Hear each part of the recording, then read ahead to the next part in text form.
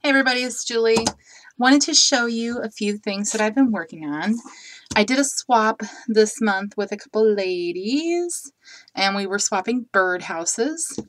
And this is what I have come up with. Let me show them to you here. Just a second. Let me move them out of the way and I'll bring them in separately. Okay, this first one is one of the shorter but fatter birdhouses, I guess you could say. And what I've done here is I've made a stick pin, I've colored a flower, and this is with the Lindy Stamp Gang, and this is from their 80s collection. And I've used the out of print collection from Basic Gray. And then I've also done some pearl work on the side, and these were all hand adhered by me one by one. It is kind of tedious, but I think it looks nice in the end. And then you can get your own swirls. You know, you don't have to, you can design how you want it to look yourself. Okay, and then this is a flower from one of the laces I got as a rag. And I've painted it black, and then I've also sprayed it with my clear glimmer. I'm not sure if you'll be able to see the glimmer on it or not, but it is really, really sparkly. Okay, so that's the first one. And then this next one here is a Halloween themed one. And this is using the Halloween in Wonderland paper from Graphic 45.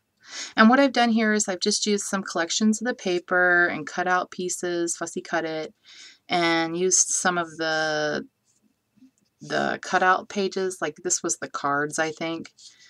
And, just covered up the whole birdhouse pretty much.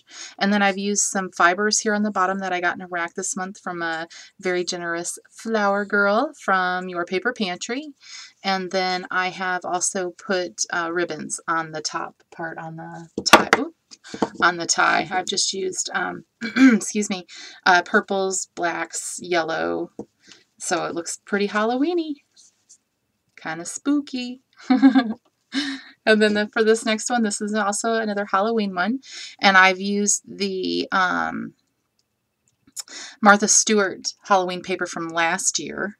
And what I've done here is I've dyed the top red with glimmer mist, actual glimmer mist.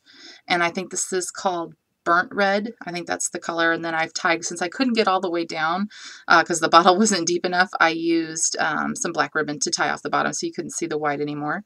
And then I've used some black pearl trim all around, and I die cut some bats from my silhouette. And if you look in here, I don't know if you can see on the camera or not, but the bats I've used the crackle paint on the bats. This is the Tim Holtz Ranger crackle paint, rock candy, and it's crackled up really nicely.